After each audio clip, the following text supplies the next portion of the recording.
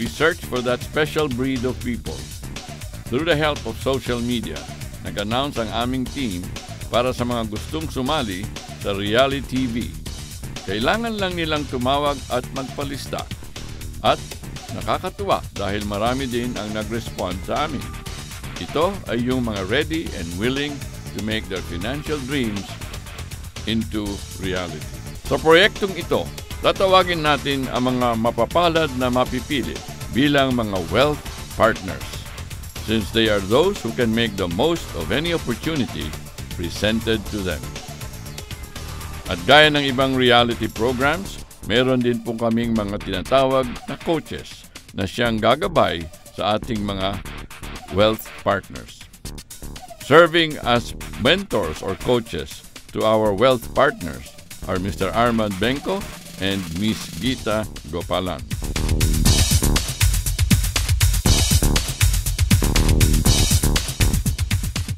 After a month of preparations, makikilala na natin ang mga matatapang na haharap sa mga pagsubok sa buhay pinansyal.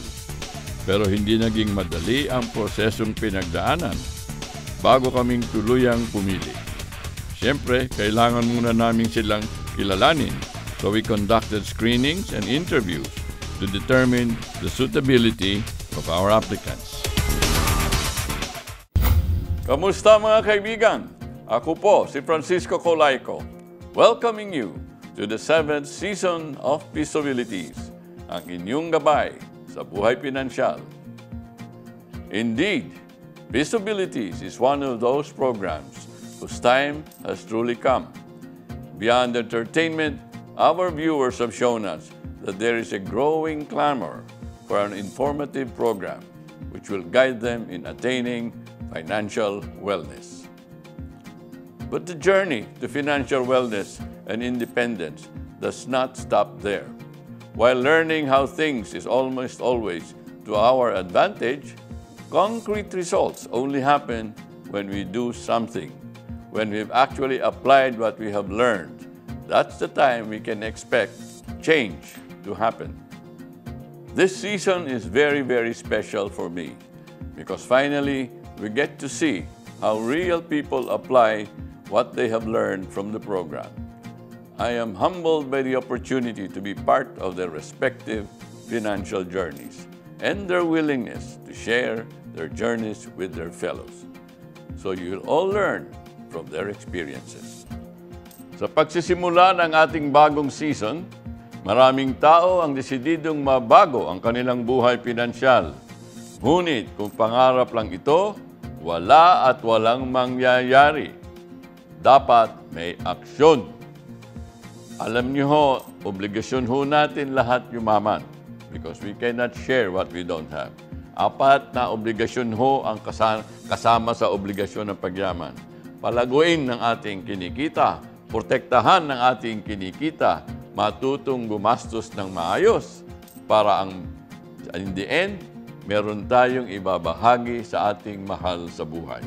Grow, protect, spend wisely so that in the end, we can share. Madali sabihin ho yan. Pero, isipin natin maigi. Meron hong 5 financial activities na dapat matutunan natin para mapalago nating maayos. Of course, number 1 is earning. Pangalawa is learning how to plan para natin palalaguin. Pangatlo is saving. Siyempre, saan man gagaling ang ating palalaguin. Of course, number 4, spending wisely. In the end, yung masasave natin, kailangan matuto natin saan ilagak. Investing. So, madaling salita, yun ang tinatawag nating EPSSI. To repeat, earning. Siyempre, kailangan matuto tayong kumita ng pera. And then, anong gagawin natin sa kinikita natin? Kailangan plaplanuhin natin ano yung ating tutunguan ng pera sa ating gagastusin at kailan. And of course, ano mang gagalin ang ating pag-i-invest? Ito sa ating na-save. Sa-save tayo kailangan. Para naman tayo makasave, dapat judicious ang ating paggastos. Hindi gastos ng gastos. Yung tamang gastos, yung kailangan. Hindi sa luho. Of course, sabi nga nila, ang surveys natin nakikita na ngayon, karamihan daw ng spending ng mga pamilya ay hindi kailangan. Yung pwedeng pagpapabukas, pero naiengganyo mag-spend, kaya nag-i-spend. Tuloy, wala nang pag-invest. Kasi pag naubos na sa spending, wala na ma-invest. Ano ba ang sinabi natin? Income minus savings. Unahin natin yung savings. Yan, prinsipyo yan, huwag natin kakalimutan. Pambayad dyan sa ating kinabukasan. Therefore, ulitin ko, EPSSI. Earning, planning, saving, spending, investing. Yan ang mga activities nating kailangan matutunan isagawa sa maayos. And when you invest, tandaan hula natin, di tayo nag-i-invest basta-basta. Kailangan meron tayong tina-target, magkano, kailan, at bakit natin, saan natin gagamitin. Pag yan ang ating patakaran, siguradong lalago ng maayos ang ating sinesave. EPSSI. Kapag nagawa ang mga ito, mararating mo ang yaman nais mong makamtan. Sa season na ito, tutulungan namin ang mapipiling 4 wealth partners sa pagsasagawa ng 5 basic financial activities. You're in for a one-of-a-kind reality program, mga kaibigan. We promise you an exciting, informative, and inspiring season.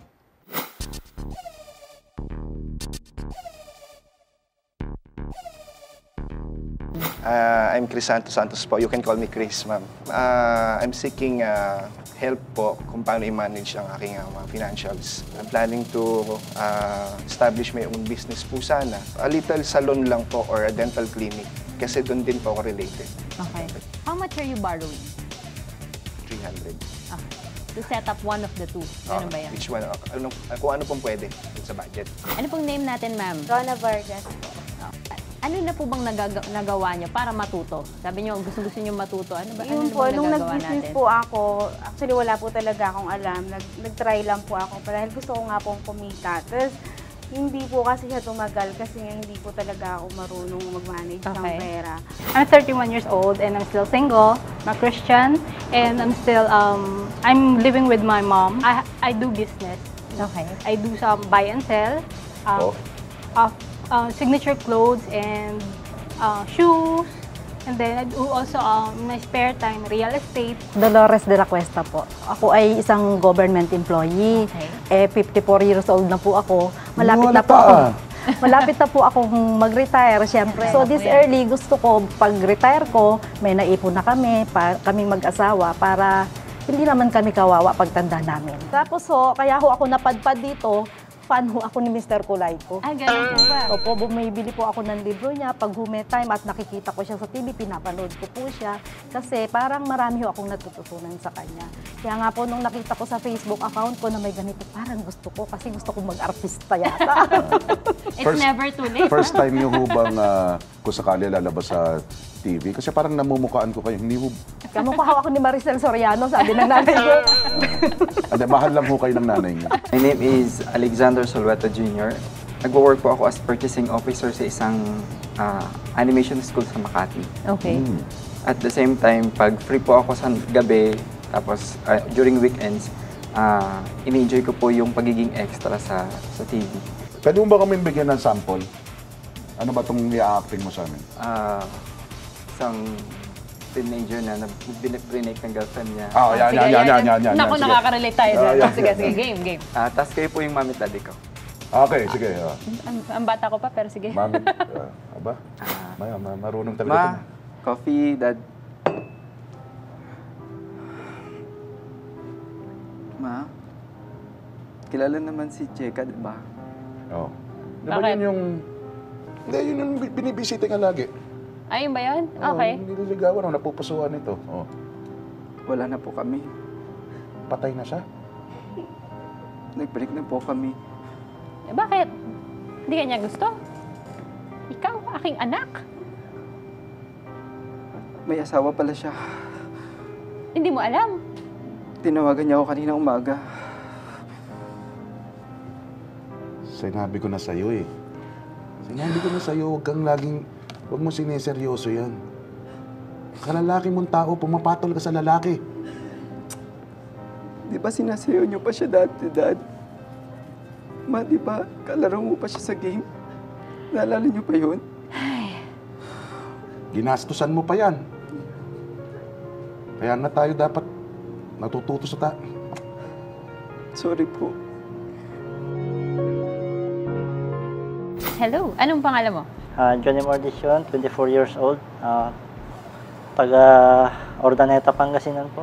Andito po ako para matuto sa tamang paghawak ng finances. Ako po si Ulysses Hernaez, Okay.